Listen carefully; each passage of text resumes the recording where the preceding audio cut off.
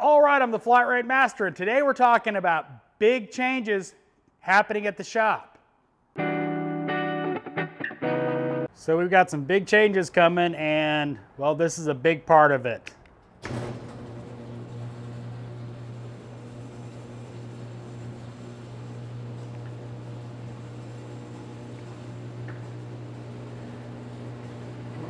This is the new lower shop. This is a space we rented, my boss did, obviously, and we've already added in an alignment rack, so we are now up and running on doing our own alignments. That right there is the back corner of Coles Bay, and there's a ramp coming down. That is the back of our shop, and we now have a lower shop. All right, so sorry for the lighting being bad, but our new lower shop. Now, if you've been a long-time viewer of the channel, you know the shop that was in this space had a Mercedes-Benz diesel catch on fire and a lot of bad stuff. So we're actually moving into this space as a second part of our shop. Same business, just it will be a expansion. Now we've already added a Hawkeye alignment system, and as you can see, we've already put it to use.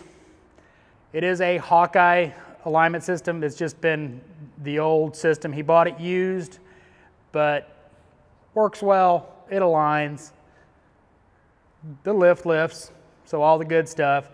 He didn't go new because this build is going to be expensive. Not because of the build out, but because of those beams. See that big white beam right there? Well, it's bent from the fire. And there's another one in the back that is also bent. They need to be replaced. So we are renting this space. So the owner is replacing the beams as is, and my boss is paying for an upgrade to remove the poles in the middle so we can have an open space. So Bam Bam is scheduled to be the shop foreman down here.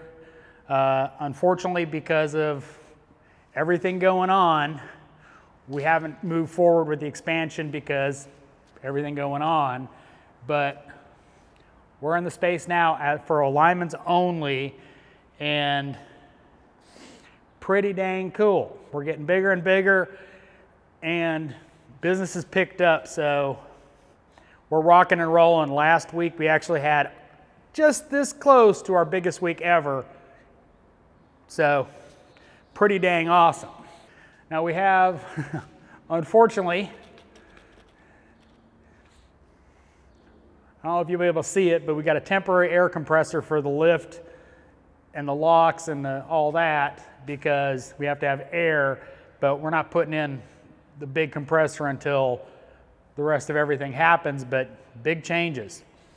So we've actually already done 3 alignments, and it's only been up and active today.